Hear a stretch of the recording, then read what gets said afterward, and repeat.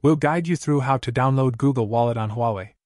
Consider liking the video and subscribing to the channel if this helped. Click on the Play Store app, then hit the search button at the bottom of your screen. At the very top, click on the search bar. When it opens, simply type Google Wallet. Wait for the search results to load.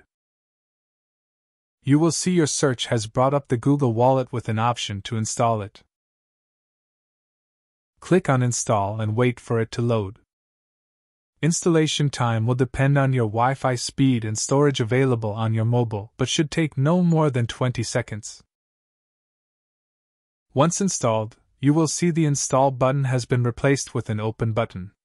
Click on Open. Once it opens and is fully loaded, you will see you have downloaded Google Wallet to your mobile phone successfully. The on-screen prompts will help finish up.